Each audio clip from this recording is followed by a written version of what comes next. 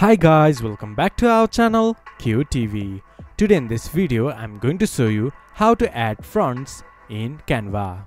To do so, follow some simple steps with me. First of all, open your Canva application or go to Canva website from your browser.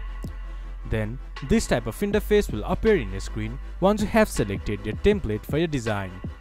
From the left side of your screen you can see brand. Click on it, then scroll down to font section. From here you can add any font that you like. This is how you can add fonts in Canva. This much for today's video. If you guys find our video helpful, please leave a like and comment. And do not forget to subscribe our channel and hit the bell icon. I'll see you guys again in our next video. Thank you for watching.